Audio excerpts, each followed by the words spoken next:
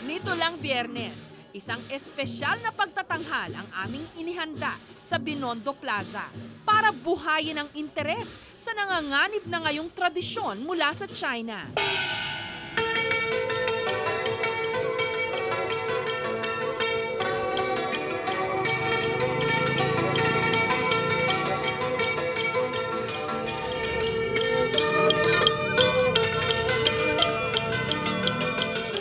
Makakasama sila ngayon sa kanilang performance.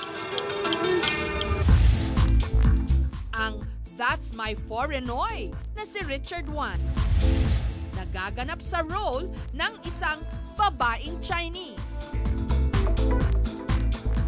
你好，希望你会喜欢今天晚上的表演，谢谢。 Sumailalim muna si Richard sa matinding training. Tinuruan siya ng mga tamang galaw. Ito nga yung gagawin ko daw mamaya eh. Yung babae pa ako yung gagawa ko. So parang parang bilis-bilis na, hindi ko sure kung kaya ba to. Pero push natin. So, okay, my bad. 2, 3, 4. Whoa! Pag babae ka, kailangan ganun boses mo. Pino. Pag lalaki, Lola!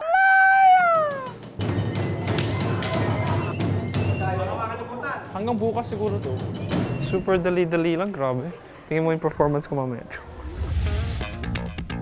Maya-maya pa, make-up naman. Ni hao, kilala niyo pa ba ako?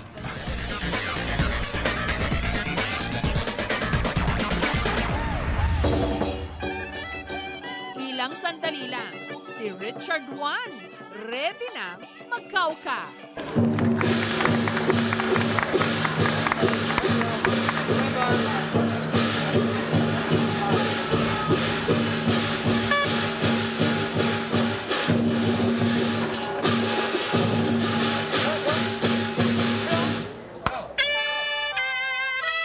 Sa pangunguna ni Bihua at ni Rosita Lim na nakilala bilang si Lotus Feet, all out ang performance ng grupo.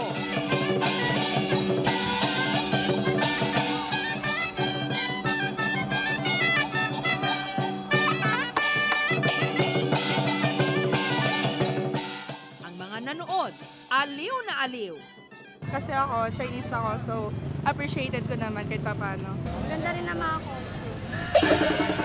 Ang hindi nila alam, isa pala sa mga nag-perform ang ating That's My Foreignoy.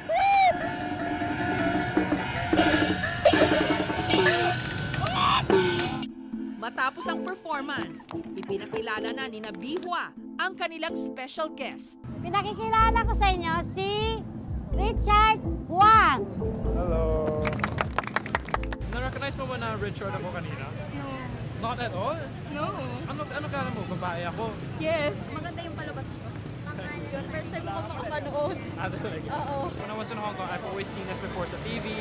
Sa parang in the olden days, that's when, kasi when they show the mga pelikula, they have these dances once in a while din eh. Never ko lang na-expect na ako din mag-perform rin yan. I was like, okay, cool.